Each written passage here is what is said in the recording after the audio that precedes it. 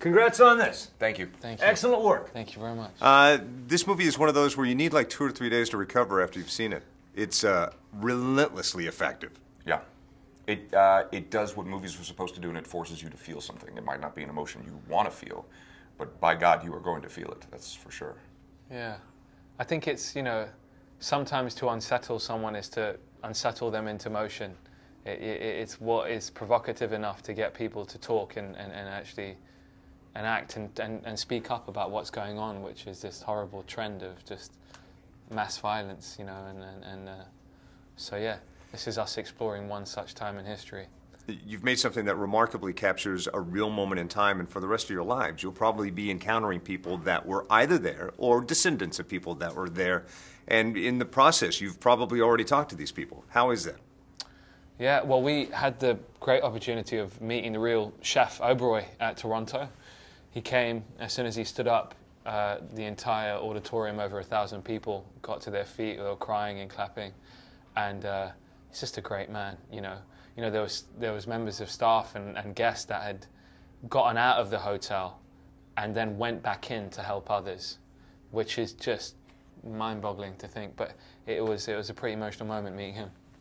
It's engaging in the way an action movie is engaging, and with no disrespect to the real horrific events that this surrounds, there are moments where you're immersed in it like a Poseidon adventure or like a Die Hard. And then in that moment in time when you feel so captivated, you go, and oh my God, this really happened and is still happening. Mm-hmm. What about reading it? Did the words jump off the page and move you the same way the movie moves us?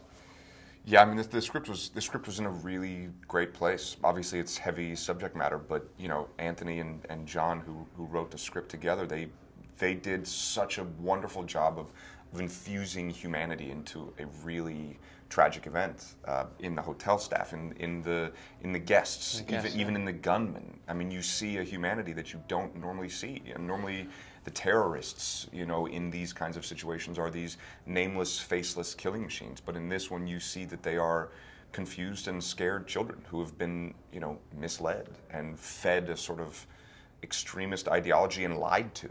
And you see the toll that it has on them as well. It's a very human look at a tragic event. Sure, there's one moment, without plot spoiling, there's a moment where you examine one of those characters, and all of a sudden you say, oh, so they too have families and lives, and there's a way they got to this horrible place in their lives. Yeah. What's the hardest day on set? I know that your director wanted you to feel like you were going through these scenes. I think every day had its own challenge, but again, we're just actors, so, you know, Anthony shouts cut and we get to rid ourselves of this situation, you know. But, you know, he would play, to keep the tension, he would have these massive speakers planted around the sets, and at a push of a button you'd get a grenade fire or a gunshot.